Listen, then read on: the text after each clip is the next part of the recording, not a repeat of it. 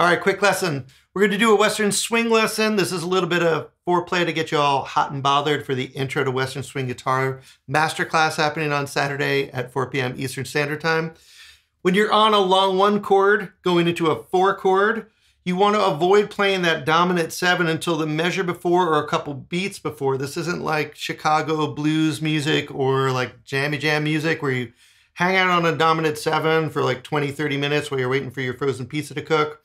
What you can do though is you can target the 6, I'm in A, or you could target a major 7.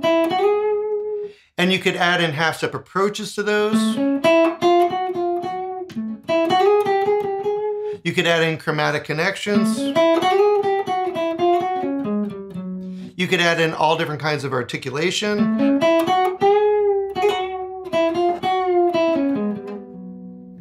But what you want to do is wait for that measure before to introduce a flat 7. Going into your 4 chord. And what that's going to do is that's going to really pull the listener into the 4 chord and give more weight to the resolve of the 4 chord. So after this lesson, you're probably going to want to cool down. I get it. But let's keep it going. Join me on Saturday for the masterclass. We're going to have PDFs, backing tracks. There's going to be an hour lesson. There's going to be live Q&A, special deals, aftercare. Link is all down below. And I'll see you on Saturday.